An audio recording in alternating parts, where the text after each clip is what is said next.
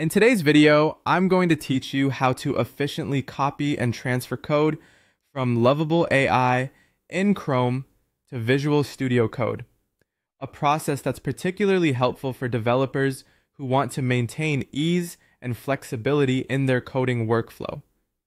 Whether you're a seasoned programmer or just diving into the world of code, this method will help streamline your task of moving your work from a web-based editor to your preferred local development environment. First, you need to make sure you have your Lovable AI project open in Google Chrome. This is your web-based code editor where you perhaps have been experimenting or prototyping your ideas. Once there, locate the specific code section you wish to save or continue working on locally. This could be a function, a block of code, or an entire script. Now highlight that portion of the code using your mouse or trackpad. If you find yourself working with larger sections of code, remember you can click and drag to select, or start clicking from the beginning of the code and hold Shift while clicking at the end. Once highlighted, you have two options to copy the code.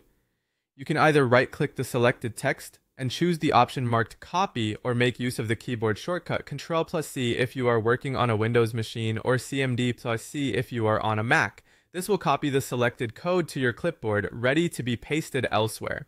Next, switch over to Visual Studio Code on your computer. If you don't have Visual Studio Code open yet, take a moment to launch it now. It's a versatile, well-loved IDE that supports various languages and offers a plethora of extensions to enhance your productivity. Once inside Visual Studio Code, decide whether you want to paste the copied code into an existing file or start fresh in a new file. If opting for a new file, you can create one by clicking on File, then New File in the top menu.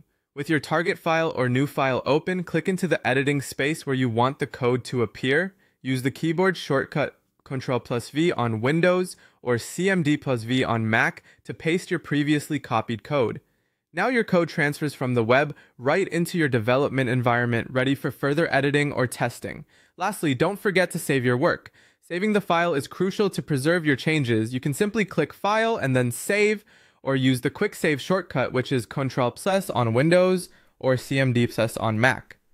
This workflow not only enhances your efficiency, but also ensures your project is accessible, both online and locally.